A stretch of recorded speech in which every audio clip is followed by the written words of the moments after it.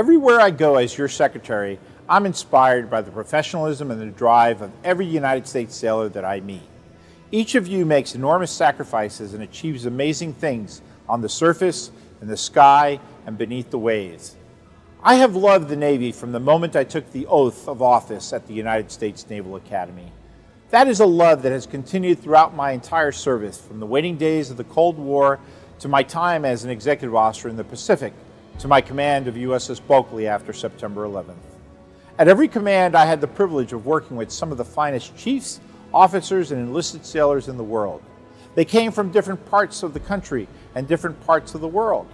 Men and women of every religion, orientation, and background, joined by a common love of country and a determination to give back. My wife Betty and I know that naval service places extreme demands on both sailors and their families. We thank each of you and your families for all that you do.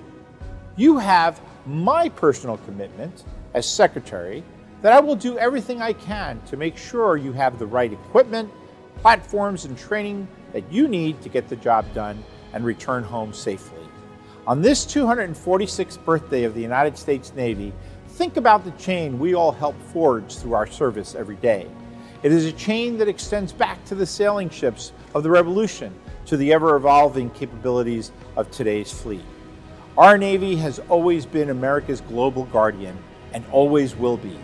Each of you writes the next chapter of our story through excellence, commitment, and diverse perspectives that you bring to the naval service. Let our history serve as your motivation, and let the examples of the past bring a sense of urgency to our mission today. Whether you're wearing the uniform or serving as a civilian, be worthy of the legacy of all who served and sacrificed before us. The future of our Navy and our nation is in your hands. Thank you for your service, and may God bless you and your families as we begin our 247th year. Happy birthday, shipmates.